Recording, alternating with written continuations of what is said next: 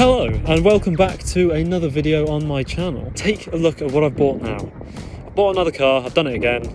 I seem to be doing that too often. It is a bit of an addiction, I must admit, but look at what I've bought. Isn't it just beautiful? It is gorgeous. It is Swedish engineering at its finest. And this car will still work perfectly today, even though it was made in 2006, because it was built by Saab. And I have always wanted a Saab. I can remember in 2011, when Top Gear said, Saab has gone bankrupt, you'll never be able to buy a new Saab ever again. I remember from that day, little kid, I remember thinking, one day I'm going to own a Saab. And that day happens to be today. It is amazing that everything works on this car. When you buy a used car, lots of things do not work. Lots of things are broken. The car will normally have problems. This is probably the most honest used car that I have ever bought, and that really is saying something. Not only for the Saab build quality, but the people who own them. The people who own Saabs care about their cars, and they care about Saabs. So if you're going to buy a used Saab, most of them aren't going to be ropey, because Saab owners just care. Saab owners know that they've bought a reliable, durable car. Smart people buy Saabs, and smart people do not run cars into the ground. Well, I take that back actually, because loads of people run cars into the ground, but what I'm trying to say is most Saab owners really take very good care of their cars. Now, this car is no exception. Let's just take a little look around the bodywork here, because for a car of this age, there is really no significant wear and tear, which is actually quite impressive. Even the roof is in extremely good condition. Yes, it needs a clean. The whole car needs a clean. I didn't have time. I just wanted to come and film this video. But the fact that the whole roof is in such, good condition is honestly pretty impressive. And I mean, it's a convertible, I know, and it's Christmas time, I know. Most people aren't stupid enough to go out and buy, convertibles at Christmas, but I am a different breed, okay? Now, yeah, it really does want to clean. There's lots of green growing out of this car, and the wheels are a little bit curved. They really need a good clean, but I just wanted to do a review on this car while I had the chance, and there is a lot to say about a car of this quality for this money. Now, it really does drive like a nice, well-built car. To me, I've always thought of Saabs as being quite heavy, and obviously they're not known for their handling. But you don't buy a Saab because you want a car that handles well, like an MX-5, which I just made a review on, so go and look at that if you want a car that handles well and feels more like a sports car. This car is purely a convertible. This is not a sports car. Yes, it's got 150 horsepower. Yes, it's a turbo. It is a diesel. It's nice and torquey. It's got enough power to get you by. It's got more than enough power, really. But you do not buy this car because you want to go quick or because you want something that handles nicely. You buy this car because you want a Saab. You want, a luxurious, drive down the road. Because when you drive a Saab, you don't feel the bumps. You just feel the whoosh. So that is why you would buy a Saab. This is quite a big car, especially from my point of view right now. Coming from an MX-5 up to a car like this, there is a lot more space in the cabin. It feels a lot more spacious. Obviously, this car's not quite as modern as the Mark III Miata, I would say. It does feel a bit more dated. But let's just talk about styling for a second, because I think that this car has aged exceptionally well. I think it still looks interesting. It still looks smart. I don't look at this car and think, oh my god, that thing's ancient. I look at this and I think, yeah, they did a good job back in whenever this model came out. But the Saab 9.3 has always been a car I've wanted to own, just to see what it drives like. And, we'll talk about that more on the test drive. But from the exterior appearance, I think this car is lovely, particularly this blue metallic paint. Now, yes, this one needs some sort of... I need to recondition the plastics in place. I need to recondition some of the plastics in places on this car, but other than that, the paintwork is lovely. You can see a really nice, obviously when it's clean, there is a really nice flake in this metallic paint, and it really is a nice colour. And another great thing about the Saab 9.3 is that the paint continues on the interior, so you've got body coloured interior panels here, which look absolutely gorgeous, and it really is a nice car. But the reason why you would buy a Saab 9.3 convertible is because it is convertible. You would not buy a convertible without wanting a convertible. And of course, this can drop the roof, and that makes for a very interesting experience. I haven't driven this car very much with the roof down, mainly because right now it is about -1. It is absolutely freezing. It doesn't look it, I know, but it is about freezing right now, and that is cold enough not to want to take the roof down. But you know, this car looks good from any angle really, and a 1.9 diesel, you know, it has enough power, it's pretty economical, and the fuel tank on this is absolutely massive. It is a really big fuel tank. I put £30 worth of diesel and it barely even dented it, so you know, you could fill this up with diesel all day. I don't know how many miles you could do on a tank like this, but I imagine it would do 500-600 because the tank is massive, which is that's good, because I do think of this car as a cruiser. You know, it's a fairly big diesel engine with a manual 6-speed. You know, you can cruise down the motorway all day in this. Now, one of the main reasons why you would buy a Saab is the interior. Now, let me show you around the interior. So, first of all, you know, it's all decent build quality in here. It's no Bentley, but it is a nice build quality in here. Everything is just more than passable, I would say, and everything has also held together very well over the years. Nothing's sort of hanging off and not working. Everything works fine, and that really does say a lot about the Saab build quality. But again, the reason why you buy a car like this is so you can take the roof down. Oh yeah. So I would estimate that this probably takes 20 or so seconds, which, you know, you can't really complain, can you? I don't know if you can do it on the move. I don't know any of those details, but it seems all right. It gives you a little beep when it's done. And now look, you have a Saab convertible. Look, isn't it wonderful? You could drive around pretending that you're Barbie and Ken, and I think this car looks so good from these angles, and especially if you take all of the windows down. Which, are they automatic? They are! Can you believe the windows are automatic? It just knows, doesn't it? For a 2006. I mean, look at this. And the way that the paint continues on the inside of the car, like I was saying before, it really makes it look very, very special. Like, this is a good-looking convertible. Wow.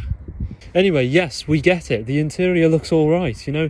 Minor wear and tear. This car's only done 72,000 miles, which for its year is really low mileage. So again, everything just works. You got back seats with a little bit of legroom. Honestly, you probably could just about fit 2 small adults in the back here. So it is a 4-seater convertible, and it's also a 6-speed motorway cruiser. I mean, what more could you ask from a car? Like, this does everything. This does cruising to the beach in the summer, it does long work road trips. Whatever you need, this can do it. It's reliable, it's Saab, it's Swedish, it's cool. It is very cool. So if you want a cool car that you can take the roof off and you can, you know, cruise down the motorway, I think this is the perfect car for you. I think there's no real age limit on this car. Young people, it's pretty good on insurance, to be honest, really not bad at all. The tax isn't that high, it's like mid-bracket, I can't remember the price, but overall it's a pretty cheap car. I picked this one up for just under £1,200, 72,000 miles, full service history. It's a Saab, it's a good car. There's not much more to say about it really. Let's take it for a drive. Come on, let's go.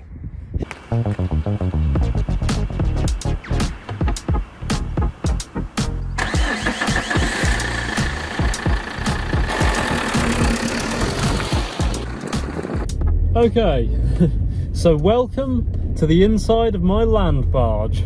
So this is a Saab 9.3 linear, so it's not the top of the range model, but it's pretty good. Okay, so while I'm waiting at this red light, what can I say about this Saab? Okay, so the most special bit about this car, I feel, is the interior, because you're sat in this fighter jet's cockpit right here. I've got all the instrument panels aimed towards me. I've got the center console like aimed towards me. It feels like I'm in a fighter jet right now, and Saab, they do make fighter jets, so it's unsurprising really. But I've got all the dials in front of me that are in really cool shapes, and everything's a sort of dark stealthy color. It just feels so cool sat here with all of this fighter jet-esque around me. And the steering, it's not, I wouldn't describe it as direct, but I wouldn't describe it as disconnected either. It feels like an early 2000s average car really. There's not much weight to it, it's quite light steering, but you can sort of feel that it's moving a fair bit of weight. Obviously the car isn't a light car, you know, the Saab 9.3 was fairly heavy compared to the competitors. I'm pretty sure it was heavier than the BMW 3 Series and stuff like that, so it's not a light car, but the steering really doesn't feel bad at all. I mean, you could park this pretty easily in a car park. It really isn't bad. The turning circle feels pretty good too, so you can take it around town, you can take it down the motorway. Saabs were, don't get me wrong, Saabs were quite complicated cars back in the day. Saab was renowned for over-engineering everything. I mean, that's why the company went bust in the end, because they just spent so much money on their cars and on development and design and all that, that, you know, they weren't left with any profit because they just focused on making such a good car. And considering how nice this car feels to drive after so many years, I'm very glad that they spent all that money on making it as good as they possibly could. It's such a shame that Saab aren't around today to continue making cars. I mean, to be honest, the diesel, okay, it doesn't sound very cool, it's a big hunking diesel, you know, what do you expect? But honestly, it's got enough power, it feels nice enough to drive, that I wouldn't really mind owning a diesel like this. Of course, I'm not going to be keeping this car, I'm going to be selling this, but, you know, it just, I wouldn't necessarily go out only looking for a petrol. I mean, yeah, I know diesels have more sort of stuff that can go wrong, like turbos and DPFs, but the fuel economy on this diesel really is good, so I'd almost say it was worth it. I never used to be a diesel person, but, you know, I could see myself driving this car and just, you know, doing lots of miles in it, because it's very comfortable. It's the sort of car that you can just get in for the first time and just drive normally. It's just so easy, everything makes sense. It feels like every other car that was made in the early 2000s in a way. It doesn't feel that unique to drive, actually. It's a fairly plain driving experience, which some people might not like. You know, some people want a really unique feeling car, like a Miata, but this car doesn't feel that unique to drive, to be honest.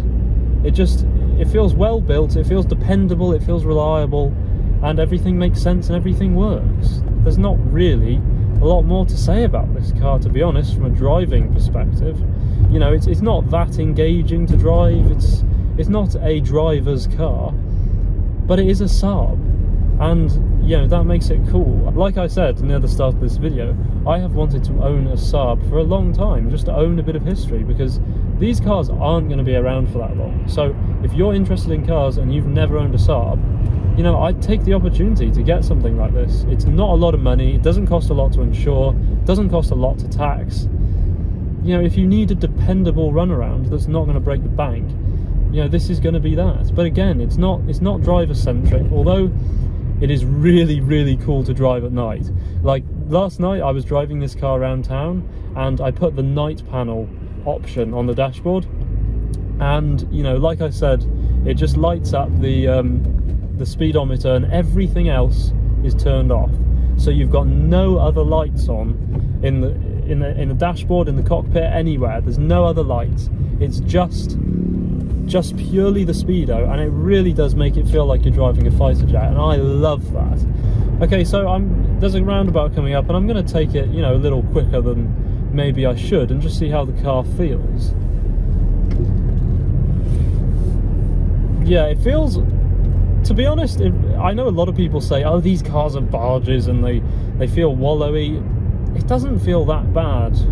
It doesn't feel as bad as people make it out to be. I mean, yes, it's not a sporty car, it hasn't got a sporty gearbox, you know, all the throws are quite long, but it does not feel as bad as a lot of reviews I've watched. A lot of people say, oh, you know, it feels so spongy and, you know, soggy on all the suspension, and I disagree. I don't think it feels that bad. You know, I mean, it definitely doesn't feel sporty, but obviously it's 2006 on 72,000 miles. I imagine the turbo in realistic terms could probably do with replacing, but why would you bother on a car for this value? And the reason why I say that is because when I put my foot down, waiting, ah, there we go, there's a bit of power. So the turbo isn't very quick anymore. I don't know whether they were quite slow from factory, but again, you do not buy this sort of car because you want instant torque, instant turbo. So, you know, there is that. You're not going to get in it and, you know, accelerate everywhere because, well, particularly a car that probably has never had a turbo replacement. It is quite slow, it is quite delayed, but I still like it. It's still my little Saab and I love it. All the switches on the interior work except the cup holder. Now I know the cup holder is meant to be built very well on these Saabs, but my one is actually broken. I press it and it just falls out, and I'm not going to do it now because I'll have to fit it back together. But yeah, I was quite surprised about that because people rave about, you know, the cup holders and how they still work after 20 years. Mine doesn't. Mine does not work. So there we go, Saab. You should have built this car's cup holder a little stronger. But really, I mean, let's be honest, a car of this age, all I can complain about is the fact that the cup holder doesn't work. That is damn impressive. For a car with so many mechanical moving parts, you know, just to be able to talk about the cup holder is just, that's crazy. A Saab is a sort of car that you just can't break.